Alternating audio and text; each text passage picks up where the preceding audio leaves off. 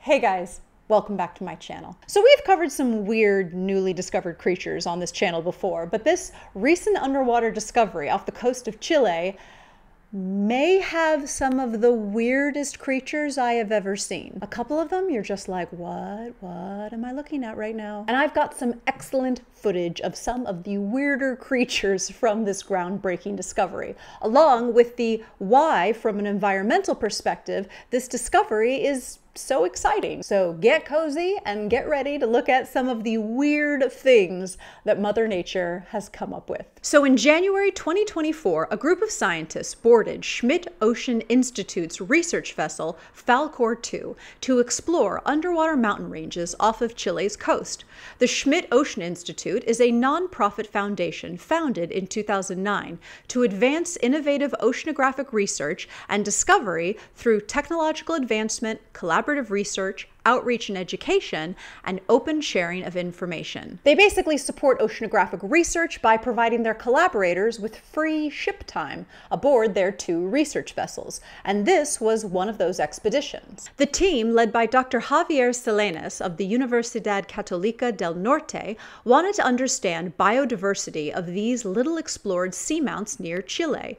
They used cutting-edge technology like ROVs, multi-beam sonar, and other sensors to get a comprehensive look at life on a seamount. And a seamount is basically an underwater mountain with very steep sides. And their results were astounding. In less than a month, the expedition had documented 100 newly discovered deep-sea animals, including species of deep-sea corals, glass sponges, squat lobsters, Dumbo octopuses, cephalophores, and jellies. It was an all-star lineup of some of the deep sea's most captivating residents. This month-long expedition targeted a 2,900 square kilometer section of seamountain created through volcanic activity.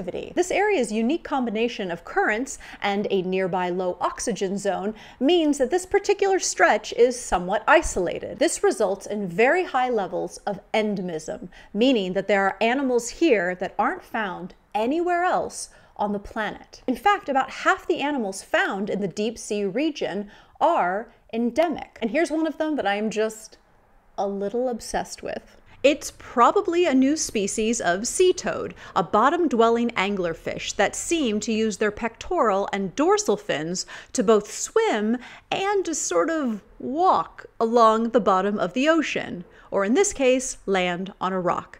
And you can hear members of the expedition in real time as they are watching all of this.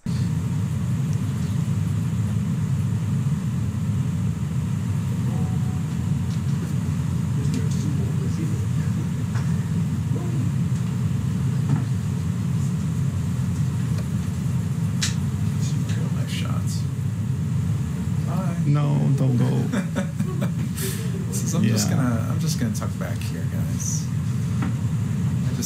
You can't see me now. Yeah. There's also this beautiful unknown species of whiplash squid, surrounded by ink, probably from seeing the ROV, with its just enormous eyeball. This dive has no sound, so I'll just toss a little music on it for a few seconds.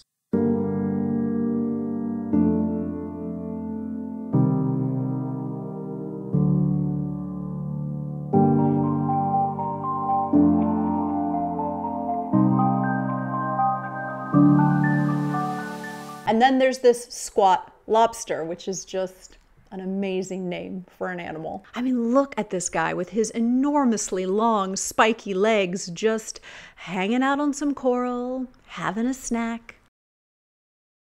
On one of their dives at about 1,200 meters down, they came across this incredible bioluminescent creature. It's a type of comb jelly, they believe, known as a pseudopod. I mean, what is even happening here?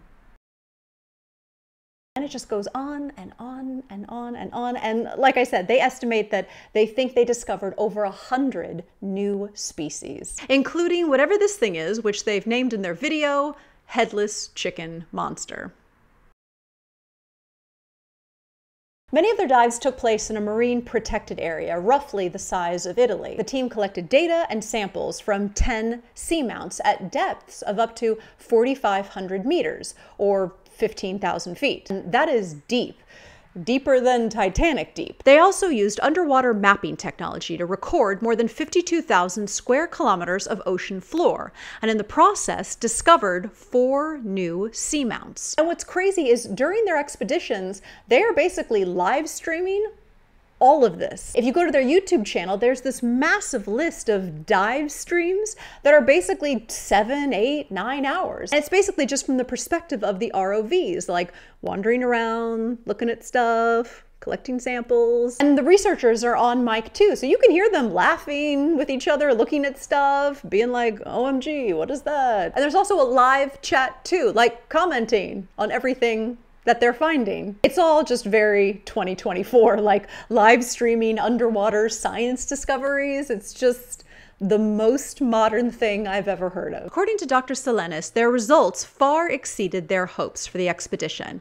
He said, "You always expect to find new species in these remote and poorly explored areas, but the amount we found, especially for some groups like sponges, is mind-blowing." The next step is for scientists and their partners to use genetics and other methods to officially identify the observed species. Another expedition is already on the way, and you can follow all of it in real time on Schmidt Ocean Institute's YouTube channel. I will put a link in the description below along with their website, which includes info on how you can donate to their cause, if that's something you're interested in. And according to them, what's really relevant about ocean exploration now is that new technology is allowing us to go, in some cases for the first time, to parts of the ocean we have never been to before. Ever. Like huge areas we have never been to before. Areas so big they have underwater mountains in them that we know nothing about. And for the researchers, it also shows how ocean protections put in place by the Chilean government are actually working in terms of bolstering biodiversity, which is an encouraging sign for other countries who are looking to safeguard their own marine waters. So it really is a pretty exciting time, especially if you're someone like me whose mind is so easily blown by the incredible diversity of life down there. They have a trailer featuring the work that they do, and it features even more bizarre looking creatures. So I will post that over on my Patreon. So head over there if you want to see some more bizarro looking creatures and also find out more info about the Institute. They also do an excellent job of making a case for the importance of preserving these incredible communities. According to them, we are only starting to scratch the surface of what there is to discover in the deep sea. So it's important that the deep sea, along with the rest of the ocean, is healthy to preserve what's there so we can discover it. And listen, if they keep these dive streams up, I don't think they're gonna have any trouble convincing people. Okay, that's it for underwater creatures today. Please let me know your thoughts in the comments below. Maybe name a favorite new creature. Mine is definitely that sea toad with its weird fin feet? Fin feet? What are we even doing, nature? Thank you so much for watching, and as always, I'll see you in the next video.